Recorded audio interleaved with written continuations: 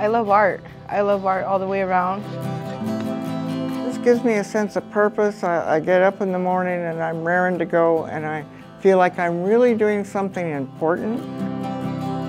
It gives us a chance to do something different instead of categorize us as convicted felons, and that's that.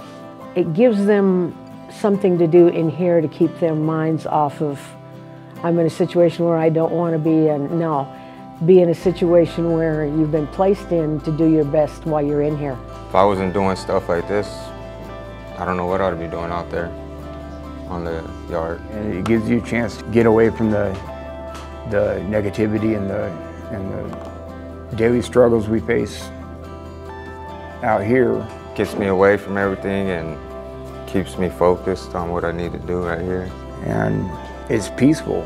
I mean, there's nothing like it. It's really nice being able to come up here and just get out of your head for a while. This right here takes me away from everything, and I enjoy it, you know. I enjoy it.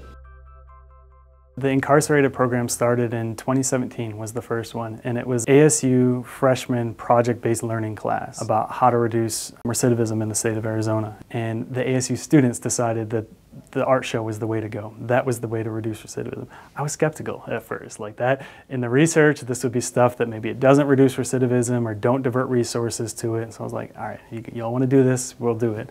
And it's been incredible. I'm a believer now. Like, I'm full on art now. I don't have an artistic bone in my body, but to see the change on the inside and the contributions that have been made, it's been a really, really good experience. I've been painting for, I probably started about 20 years ago, ever since I got locked up. If I can make something for my kids and send it out to them, it would mean a lot more. I'm a cartoonist, and I've been drawing all my life. This one here I was going to title Imagination for a Softer Generation. I paint Southwest mostly, and of course I love animals, and I'm very fond of Native Americans. So in both of these paintings I tried to show us in the eyes a sense of dignity, and that extrapolates to the ladies here, the women that are incarcerated. They really need dignity. And so that's what I was trying to express. I don't really have a name yet, still debating on it, but I kind of just, I wanted to do an eye, and the reflection of the eye show family. You know, no matter what, everybody reaches out for family, you know, their children, their loved ones, and it's, you know, painful to be away from them at times. It's called Keepsake. I did it for my daughter. So it's memories that we've made together that, that I'll never forget.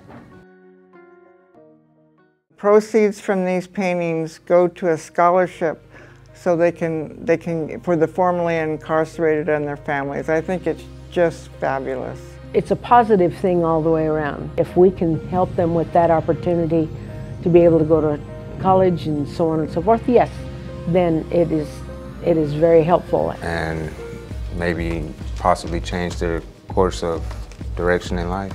It's an opportunity to give back while they're incarcerated and to do it out in the community. And so it's not just a show that's limited to the prison setting. We're actually hosting, curating a professional gallery. Some of these artists have never had the opportunity to have their work featured in that way. The thought of being able to get my artwork into a gallery, I mean, that's incredible. It means a lot. I kind of jumped on the phone and told my sister about it, wrote my pops, and this is like the first time I've ever done something like that where my art's on display in front of numerous people. But it goes more than that when we're selling it and we're raising money for these charities that typically focus on youth and the family. To divert people away from crime and incarceration. So it's an opportunity while you're incarcerated to potentially ensure somebody else doesn't go down that pathway.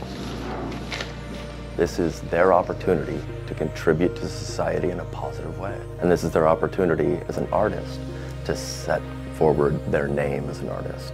We don't get really many opportunities to do stuff like this, and for them to sit there and go out of their way to let us paint and express, you know, our art, you know, see other talents inside us besides just inmates in orange. I want like my future people to know that I'm not just sitting in here rotting away. I'm making something with my life. I'm doing something better. We have more of a hope in the future to being able to express things like this. This is my whole life.